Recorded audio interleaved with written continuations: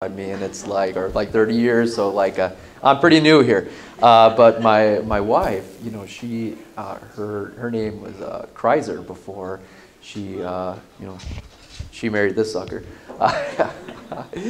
But she, so her family's been in this area for a really long time, and you know, so I was really, really grateful that, you know, when we were start meeting each other and start being able to be in this area more, to appreciate the love of the history that is in this area, and I've always really just enjoyed that part of it. I mean, it's great to see a room full of people who really like to talk about history, because I'm a history nerd myself. But enough about that. You know, I'm the Curator Collection Manager at Hocokata Ti. Can you guys say that? Say Hocokata Ti. Hocokata Ti. Good, good. See, you guys say it. I mean, you guys are really good at it. And I mean, Fred did really good too. I mean, I think, and he didn't get that little lesson there, so we have to give him a little bit of kudos for that. But what I do there is, you know, the Shakopee Mdewakanton Sioux Community does have a collection of objects that are cared for and stored, and, you know, put on exhibit at Hocokata Ti. And our job there is to care for the objects and to acquire new objects as well, and to, you know, make sure that the community has access to that collection. And so that's something that's really important for us as staff there, to remember that that building was really created for the community, to really be able to provide access to those things for the community, because nothing like that had ever been done before. What I'm going to do now is, you know, I'll say the person that you're going to watch is our director, Andy Vig, who recently gave an interview on a podcast called Native Minnesota, and is interviewed by the Secretary Treasurer of the community, Rebecca Crook Stratton. Andy Vig, if the name sounds familiar, you may be remembering his father, Charlie Vig, is the chairman of the community in past years. And so Andy was really integral into building Hocokata Ti. Was really one of the main people who provided not only language translations, but also provided insight into what the exhibit should say. You know, telling the story of Dakota, telling Dakota history through an exhibit is not a traditional storytelling manner that Dakota people would do. That's not how they, you know, transmit that knowledge. And so doing that in an exhibit, you know, took a lot of work, took a lot of, you know, thinking about how best to do it. And so Andy really is one of the best people really to speak about that. There will be a second video here. There's another gentleman that I have a whole lot of respect for. His name is Leonard Wabasha. He's our Director of Cultural Resources, and did a lot of work with the collection, and as well as provided a lot of insight on projects that, you know, we do every day. A lot of what we do at Hocokata Ti is we do a lot of outreach to organizations, you know, such as yourselves, county historical societies, and local people that are really just trying to do their best in telling that history. You know, I look at, you know, some of the books up here, and, you know, when I was, you know, just getting started off in about, you know, like 2010 is when I graduated. My professor, Mary Wingard, actually wrote this book, and this was a really kind of, you know, it was kind of on the heels of the 150th anniversary of the U.S.-Dakota conflict, which was in 2012. And for me, that was a really big turning point, because then you really saw a lot more focus on presenting or giving Dakota people the chance to tell that history. I mean, we talk a lot about those, you know, Dennis did really good, I think, in talking about some of those place names. You know, from Kaposia, that's in, you know, South St. Paul, to Bede Mayato, which is, you know, what the name of Prior Lake was, you know, Blue Bank Lake, Makato, Blue Earth, you know, and even, you know, some that aren't, you know, Dakota, but may relate to Dakota history, like Beltrami County, for instance. Giacomo Beltrami, that Italian explorer that was here and documented, you know, tried to document the headwaters of the Mississippi, you know, and along the way they met a lot of Dakota Anishinaabe people who offered their thoughts about the land and their interactions with those different individuals. So Joseph Nicollet did mention that as well, was really important in documenting some of those place names. And even Paul Durand, you may be familiar with that name, also created a map that seeks to document a lot of those place names as well. So that's something that a lot of people are interested in, and something that you can learn a lot about if you come to Hocokata Ti. We are located in Shakopee, so it's really pretty close to here, and so that's one thing that we would really love to have you guys all there and able to learn from what the community was able to put together. Yeah. I have a quick question. Sure. Where does the name Mdewakanton come from? I mean, growing up in high school, I was heard about Cherokee, Apache, Sioux, Dakota. Where did Mdewakanton come from? I never know. So Mdewakanton, so great question, and it's actually the first question that's pretty much answered like right outside the exhibit. Mdewakanton, dwellers of Spirit Lake, and so that name, Mde, lake, Wakan, like spirit, holy, Tunwan, like to dwell, so to dwell, Spirit Lake. And so if you think of that name, Spirit Lake, and we always ask people where they think that is, because it's an actual place, that is Mille Lacs, and so that's where that place is in reference to, and so that's where that name comes from. And so, kind of a bonus question or bonus contribution here too is, in past times that name has been translated to Mystic Lake. So if you're ever wondering like, oh, why is that called that? That it's reflecting of the people that built that place. So even a lot of people sometimes be like, oh, I lived here all my life and I don't know why that name was there or what that means, but that is what Mdewakanton means. And so I'll kick it off, or anybody. Watch a couple video strips or portions, and I'd also be curious with the raise of hands, how many people in this room have actually been to the museum? It's like a fair number. I thought it was a very moving experience going through the museum. These video clip parts that we'll be showing will kind of give you a little bit of that flavor. Very impressive. How often is the museum open? So we are open Wednesday through Saturday, 10 to 4. Acres with walking trails, archery, and then of course the water that's out back there. We're trying to incorporate some of the teachings there as well. So one of the public spaces here at Hocokata Ti is the exhibit, which is Mdewakanton, Dwellers of the Spirit Lake, and it's a really amazing opportunity to showcase Dakota history and culture and some present-day information with the general public. Can you talk a little bit about the exhibit and what it has to offer? well, how much time do we got? You could get me started here. It's a relatively small exhibit, roughly 4,000 square feet. And as you know, our Dakota story, it's not maybe really a story, but our Dakota life ways, the things that our people have went through for thousands of years, we tried to capture it and tell it from our lens. And so that's really what's made it pretty unique compared to some of the other exhibits that are out there. But yeah, it starts with our creation stories. It was designed with the timeline in mind. And you go into pre-contact era. We also tell the seasons, so these beautiful seasons we have in this area. But yeah, really we go into the fur trade era, the treaty era, the dark chapter in our Minnesota history with the war. But then we look at boarding schools, early reservation life. And I think what our exhibit really is known for, it shows at the end what our tribe is doing today and our people that we're still here. And so you just don't see that in a lot of books and different things. So that's really been a great highlight. And I should also mention, when we went to write the exhibit and to work on it, our work group and our community members, we all got together and wrote that. And so we didn't have help, but it was many voices, from our community. And so we really worked hard on it, you know that. No, it's a wonderful exhibit.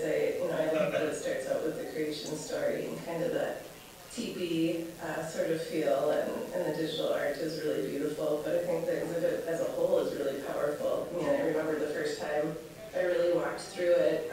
There were some spots where it caught my breath, and definitely brought up some emotions and some tears even in some cases. So I encourage people. It is open to the general public, and school groups.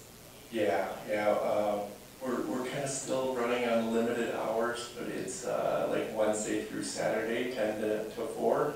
But certainly the schools have been showing up, and the general public, and it's just been a great educational tool to use. And so, yeah, the public is welcome, and we've got to meet so many great people. So. Yeah, we definitely, it's a great asset to have in the community to share a little bit more about Dakota people. So in addition to the exhibit, we get to do some really fun things, and you're working on a project right now, or an event, a Dakota Language Bowl. You've been very involved with the language over the years. You want to talk a little bit about the language? I'm going to pull ahead a little further along in the video. I just want to give you a taste of a couple different things here.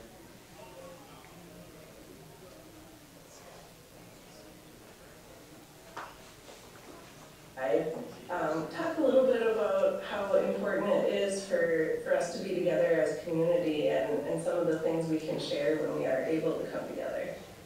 Yeah, well, I think that one of the biggest things is with our Dakota culture is, the oral teachings that we have, and really needing to be together to learn, to learn our languages, to learn, how we, how we prepare food, how we make things that are important to our culture. But then just to be together to celebrate, our Wachipi, just a great time to, to hear our songs, to see our dancers, and our youth, just the friendships that they make. And, we grew up running around the neighborhoods, and I just don't know if we're seeing as much of that. But to encourage them to come here, you get to see them interact with each other, and that's really nice to build those relationships. And a lot of them are cousins, they just sometimes they don't get to spend enough time with each other. So yeah, this building it provides a lot of opportunity for our community. It's really exciting. We're actually going to do a little walking tour and show a little bit of the exhibit here. So anything else before we wrap up and take the show on the road? No, I just happy we have a home for our community to come together. Me too.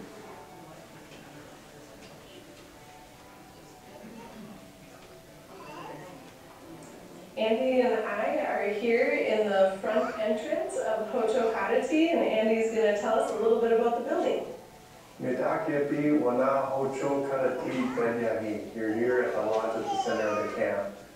This is our gathering place for our community, and it also has a public exhibit that we're going to go through today, and a gift shop. So if you make your way out, this is the space that you'll see, and happy to have visitors come here.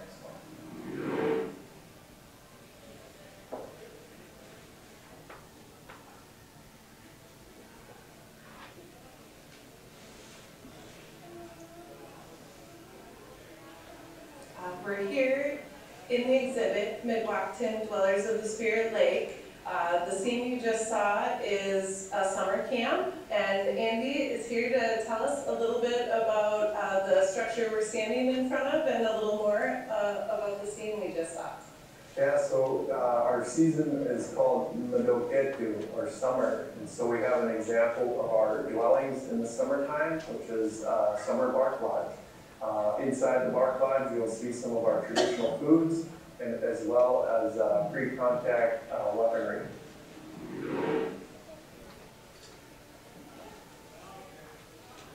So in this area in the exhibit, we're showcasing our Laniatu, which is winter, and a Dakota buffalo hide teepee.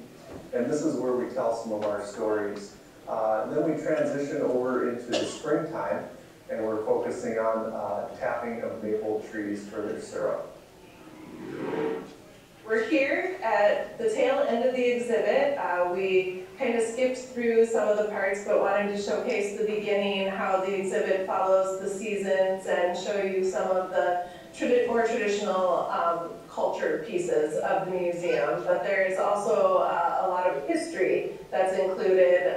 The Dakota War is a big part in the boarding school era. But as we wind through from past to present, we end up here, which is all about modern day Shakopee Mdewakanton Sioux Community. So Andy, will you tell us a little bit about that? Yeah, so this really is a popular area. Oftentimes you don't see a lot of current state of tribes, so the exhibit really does a good job of showing, where the Shakopee Mdewakanton people are at today, and that we're still here. Absolutely. Well, Andy, thank you so much for being a guest on the podcast today and for giving us a little glimpse of the exhibit here. Hopefully folks will be inspired to come out and take a peek. Thank you for joining me for the Native Minnesota podcast. The top tab there, Fred, go up, up, up. Yeah, just click right there. All right.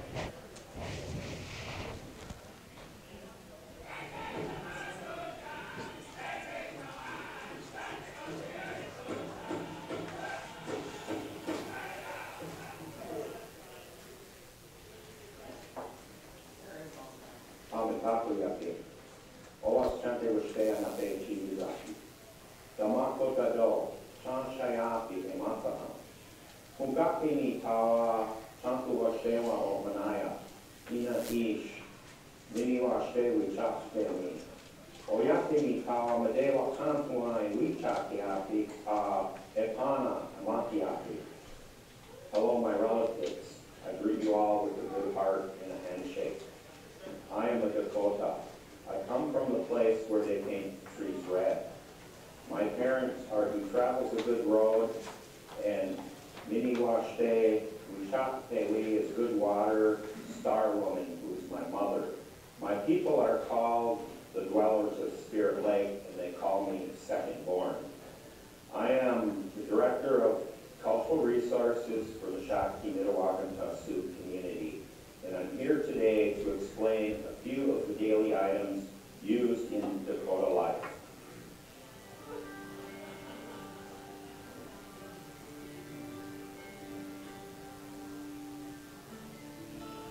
That's my arm.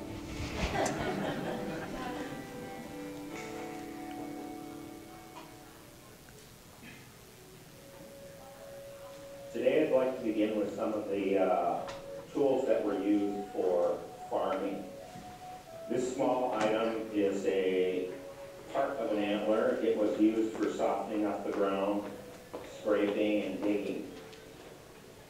This item is a elk antler, and it was used for basically poking a hole in the earth so seeds could be planted and fertilizer could be added.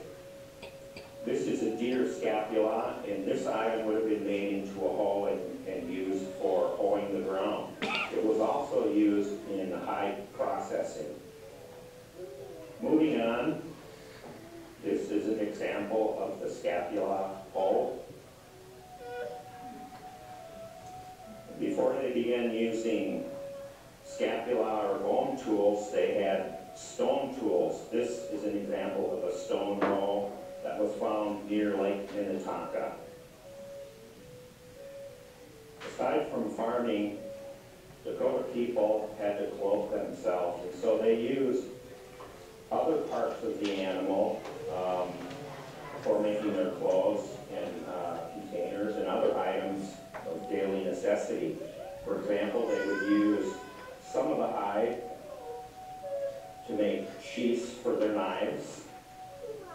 This is a bone-handled knife made from a scythe.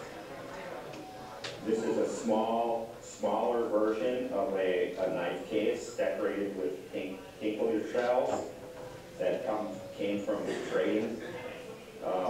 This tool is made from an elk antler, and it's a scraper fleshing tool. This would be used on large areas of the hide, and then as they got to the edges of the hide, they would use these small stone scrapers to help remove the flesh.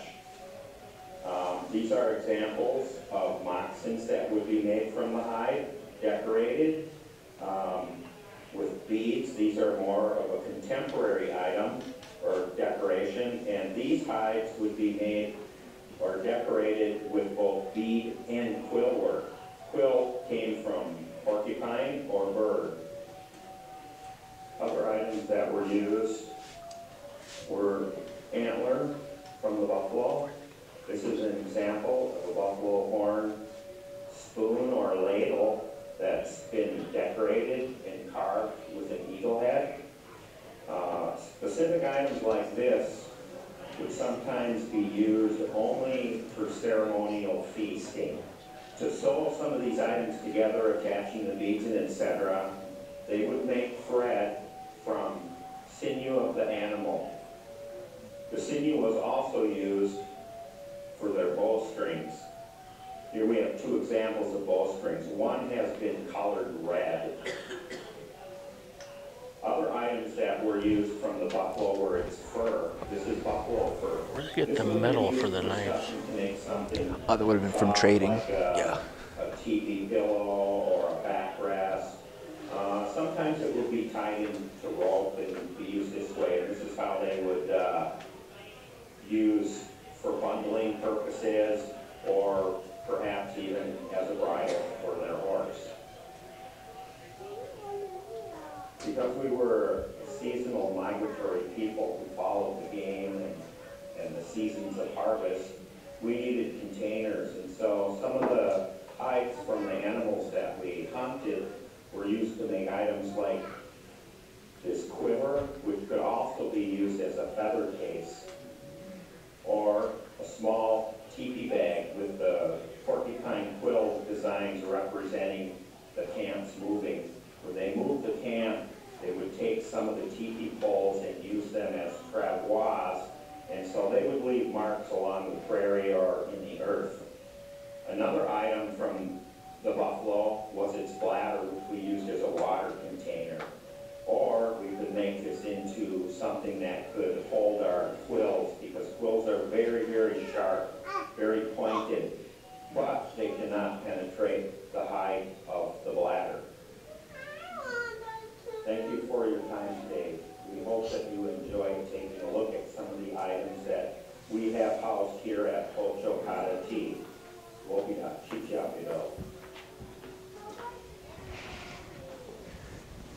Yeah, so like what Leonard was saying, so at Hocokata Ti, it starts starts with the creation stories and then goes into the seasons, and we have a lot of those seasonal like tools that would be used at those specific times.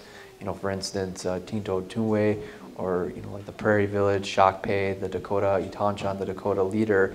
There, he was, that was that village there, and that a lot of the planting tools would have been used, at a place like that. And then as you go towards, the winter and the spring, you start seeing taps that would have been used. We have, some of those, replicas that are there that you can see, and then you can start seeing the beads that were used. So before, like the very old beads are very large.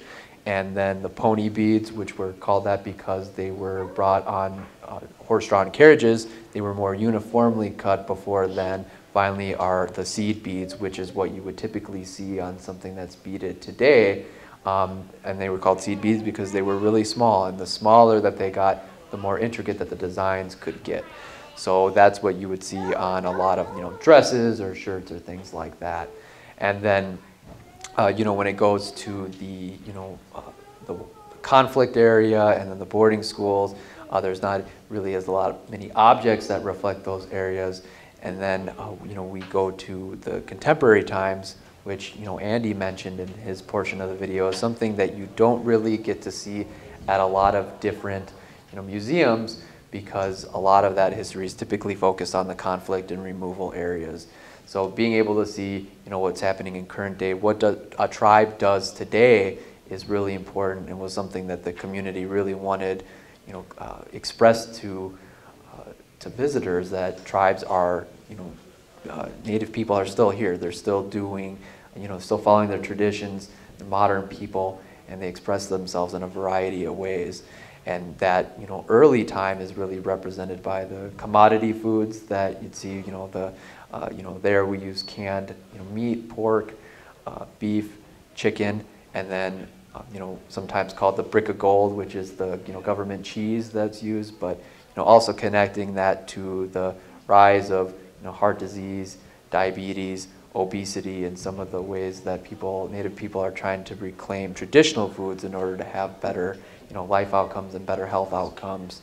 And then goes to the city of Shakopee, which was, the Indians, and has, some of the, the buttons that were used at that time, and discusses the name change that came in the 90s when they went from the Indians to the Sabres. And something that was actually really moving to me, one of the best conversations I ever had was, there was a person that was, because it was a 1959 photo of the homecoming court, and they were all dressed as Native people, non-Native people dressed up, and they were, dancing around pretending they were Native. And, this person came to the exhibit and saw their photo there, and they talked to me about what that meant to them, and that was something that their parents taught them, was the way to respect Native people. And, after a while they said,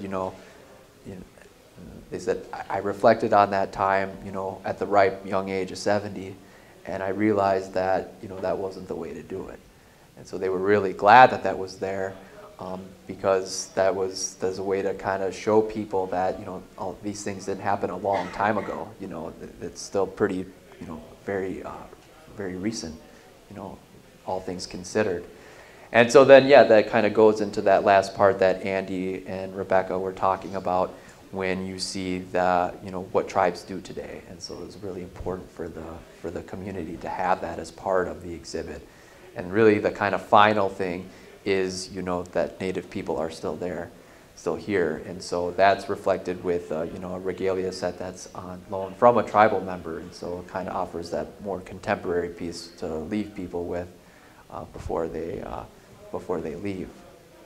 Do we have any other questions for Javi? Yeah. When you go to Mystic Lake water towers, got such a pretty picture of a shield on there. What's the symbolism behind that? Gentleman here asked about the shield. Yeah, I mean, it's pretty recognizable. I think you saw it in the videos. Really, that medicine wheel is really representative of directions and seasons. That's, starting, from the, winter, spring, summer, and fall. And so it goes in there, north, east, south, and west. So that's really, there's feathers on there. It represents the Oceti Sakowin, 7 council fires of the Dakota Oyate or Dakota Nation. So it's really, the Mdewakanton, the Sisseton, Wahpeton, and so it kind of represents all those different bands of the Dakota people. So that's what it represents. Yeah. I heard that they're going to be introducing the bison herd. I don't have any information on the bison herd, but I have heard the same thing. So, I know the community has been working on it for a long time. So, I'm really excited to see it. But yeah, I wish I could work on it, but yeah, I'm not on that area.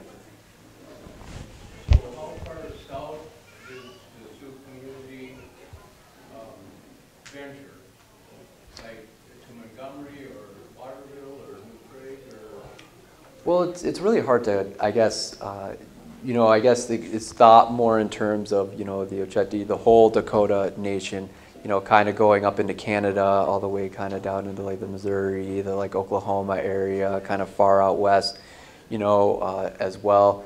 Really the first time the, Dakota, interacted with the Europeans is, at Lake Superior. And so, even kind of going eastward as well. And there's been a lot of, I guess you call it displacement of Native people, especially as you take the 13 colonies and you keep moving west, and development keeps on moving west. And so then at a certain time, the Anishinaabe or the Ojibwe are kind of permanently displaced into the northern part of Minnesota. The Dakota are almost permanently, at the southern area of Minnesota. And then like the Ho-Chunk, the Sac-Fox, Iowa, the Eoway, they're put down in the southern areas, and then the Lakota are kind of pushed out west as well. So I mean, a lot of times they would say, like that northern kind of area of the state would be the Anishinaabe, and the southern area would kind of be the Dakota, and then the different bands of the Dakota would be in different areas. But there's been so much movement. Typically it's almost kind of thought of in just that larger map that kind of shows where the Dakota Nation would have lived, because they've lived in so many different places at a time. It's almost better to say, like, at this time they lived here, at that time they lived here primarily, but because the territory was so large, it's hard to kind of pinpoint it. But roughly speaking, that's where they lived. Any other questions? I wondered if the Mdewakanton Sioux lands are still considered a reservation, and I also wondered how big are their holdings to this day of land? Exact acre, I'm not sure about that. But yeah, the lands that are on the reservation, yeah, those are the tribal, those are the tribe's lands, yeah. Those would be considered part of the reservation. I had a question. You said for many years before there was written language, the culture and so on is transmitted from the elders to the younger generation. Is that still occurring at this point, or? Absolutely, yeah. I mean, that's really the entire reason, well, not the entire reason, but the overarching reason why Hocokata Ti was built was for the community members, in order to continue those Dakota lifeways. They never went away. They're always there. One thing I was kind of struck by was, when Hocokata Ti got built, and one of the first tours we were giving people, someone told me, they're like, it's really great, that the community can learn their history, here. And it's kind of like backwards, because like, no, the community, they know that history. They put that in there. They, all the stories, all the, history that was really told there is, directly from the community. And so, it's, yeah, it's absolutely being taught. Language is being, really emphasized there. Lifeways is being, continuously, pushed as well through educational programming. And the community has been doing that, but when Hocokata Ti was built, they really kind of focused on, hey, we're doing all these things, but they're all over the place. They're not really, there's not a central location for the community to do that. So that was really where the need was kind of identified. But the community had